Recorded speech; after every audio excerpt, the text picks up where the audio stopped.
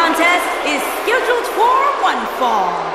Making his way to the ring from Cobb County, Georgia, weighing in at 302 pounds, the Big Boss Man. Looks like it's time for some law and order, guys. Assuming Big Boss Man wants to play by the rules, you just never know what kind of mood he's going to be in.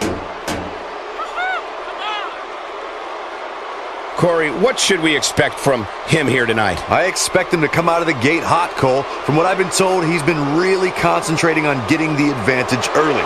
But of course, that's easier said than done.